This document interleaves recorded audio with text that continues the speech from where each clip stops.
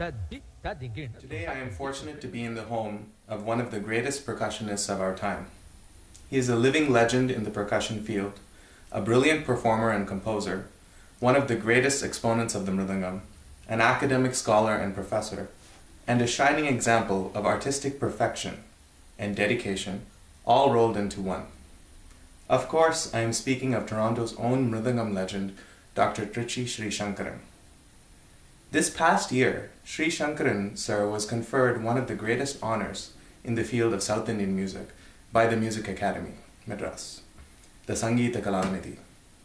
2012 also marks the 40th anniversary of the Toronto Tyagaraja Aradhana, which Shri Sankaran sir was instrumental in founding. Let us now speak about these two very significant milestones with the great man directly, Sangita Kalanidhi, Dr. Trichy Shri Sankaran. Namaskaram, sir. Namaskaram. And thank you for inviting me into your home and for so graciously agreeing to this interview. Sure, it's my great pleasure. And thanks for doing this. Namaskaram. Sankaran Mama, we were all extremely overjoyed and honored to hear that you had been selected to receive the prestigious Sangita Kalanidhi Award this year.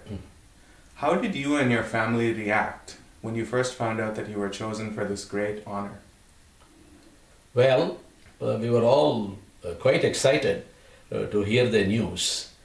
I remember the news came on July 17th midnight, straight from the Music Academy from Mr. Murali, the president of the academy. Yes, yes. Probably was even calling from the conference hall.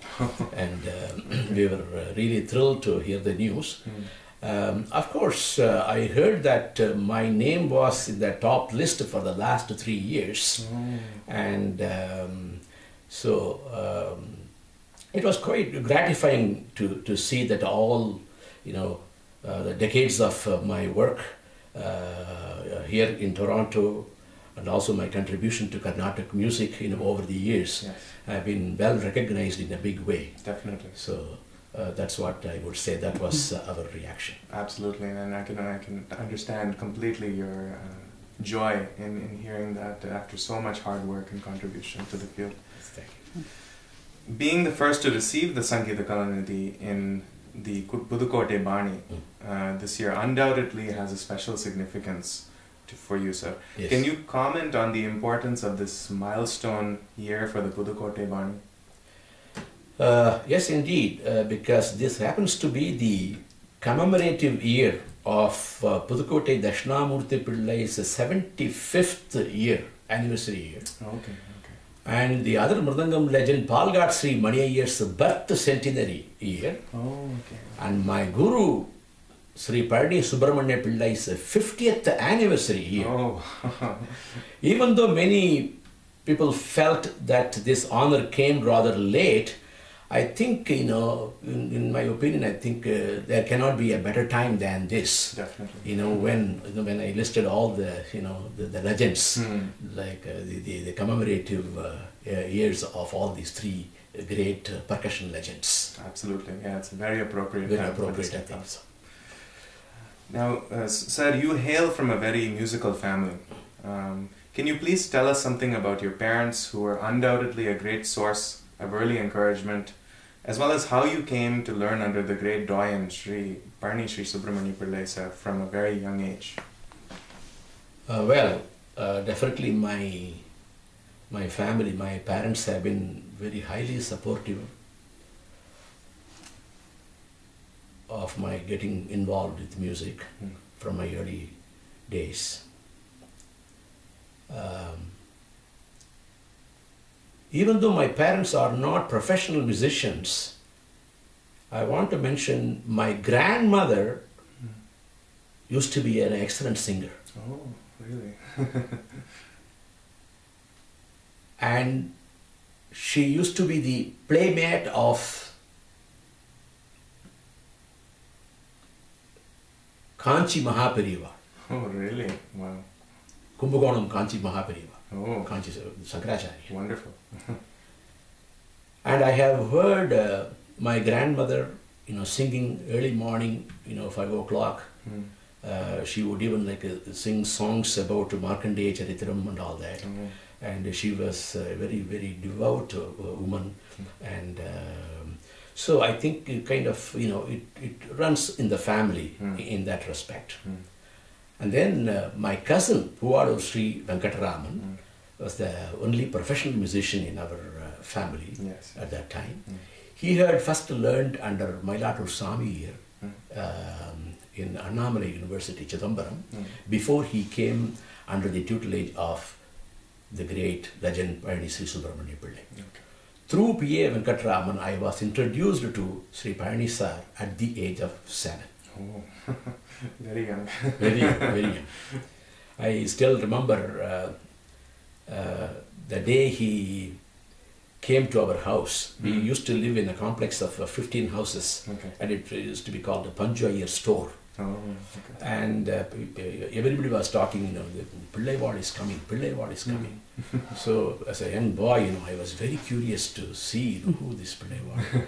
And then this man, a tall figure of, 6 foot tall, in pure white, the khadi white, and a very handsome man, very, very handsome man, and with his the betel leaves and tobacco. And then Kandasamy Pillai, Ramanathapuram Kandasamy, one of his disciples, carrying his betel nut box, and then P.A. Venkataraman, walking behind him, and they led him, to the store, to our house, and everybody's eyes were so transfixed, and it felt like as if, some angel had arrived from the heaven. So that was the feeling when my Guru first came. And I think my Guru's grace fell on me at that very moment when I started playing in front of him to receive his blessings. Oh, wonderful. And upon hearing me at the age of 7, immediately he wanted to take me under his wing. But only to be cautioned, saying, sir, he is too young to cope up with you. Kindly wait, and he's going to come and study with you, because he was so, interested in taking me right away. And so these are the things, which I can never forget. Of course. It's such a memorable experience to see your Guru for the first time. For the first time. Of course. That will always be in your mind. Yes, absolutely. So this year marks 40 years since the first Tyagaraja Aradhana was conducted in Toronto, which was founded by you and several others in a very humble way, initially. Please share your feelings on the evolution of the Toronto Tyagaraja Aradhana since those humble beginnings, and what do you think is needed to keep it going for the next 40 years and beyond? Sure. Well, I am really happy to see the 40 years have gone by, of course, with a tremendous success. Absolutely. Where it started, with a very humble beginning, and now it has really grown to be a great festival. Definitely, yes. See, I arrived in Toronto in the September of 1971 to start the program. I came along with Higgins, and I used to teach our friends, our Indian friends, during weekends. And one Mr. Krishnan and his wife Nirmala Krishnan. So Krishnan was taking lessons from me on Mridangam. And along with Mr. Rajagopal, whose wife Indu Rajagopal used to teach at York University. I think she is still continuing. Oh, I see. Okay. So these two used to, come, and I would be really waiting, to go to their house, because first I arrived alone. I did not bring my family. My family, Lalita and the child Bhavani, arrived a little later. Oh, I see. Okay. So one day I said, I'm really missing India around this time. I was talking to Krishna. Krishna said, you look a little very lonely, and is there something really down, and anything bothering you? Nothing is bothering me, but I really miss the annual Tyagaraja festival, which I used to go to and perform since 1956, from my 14th year. Wonderful. Incidentally, I hope I can add this here. Oh, yeah, please, please. That year, Palghat Mani Iyer was the secretary for the Tyagaraja Aradhana, the committee in Tiruvaya. Oh, okay. In those days, only the legends like Mani Iyer very rarely, or my Guru Parani Subramanya Pillai, or Muruga Bhupati, or T.K. Murthy will play just a short Tanyavartan. Because it's not mainly, it's a dedication to Tyagaraja. They come there just to mainly sing Tyagaraja. Correct, yeah. And I was accompanying Valliyur brothers. And the Kriti was over and I finished with a Mora. I was about to finish. So Mani Iyer came and asked me to just wait. And he took the microphone and he said, in the Kodadai Satanari, Taniyardana Masipa, ella kelungo. This boy will play a Taniyavartanam. Please listen to him. That was a great blessing for me. Certainly.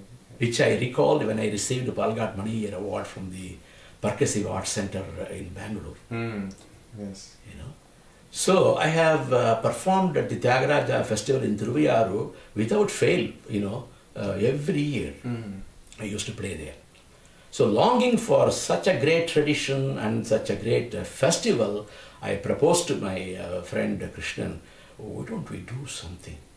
So immediately we did some planning and then said, okay, we are going to have it in our basement and we are going to invite our local talents and of course that included our Higgins Bhagavatar and Lakshmi Ranganathan from Kingston and we are all assembled and it was really fantastic. We chose a day and it was really outside. It was probably the minus 10 or something. Oh, really? Okay.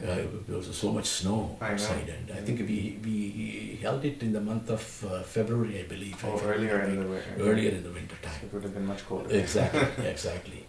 And so you can say the brainchild of the festival. So I was very glad, and it was a divine will that I should be instrumental in starting such a great festival, and which has grown over the years, as we all know.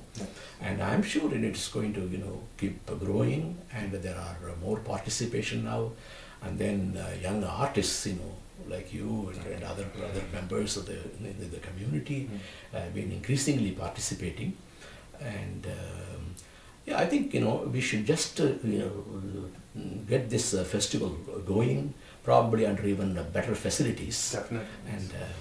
And the thing is, we don't want to. At least I want to see that the quality is maintained and it's not compromised on any account.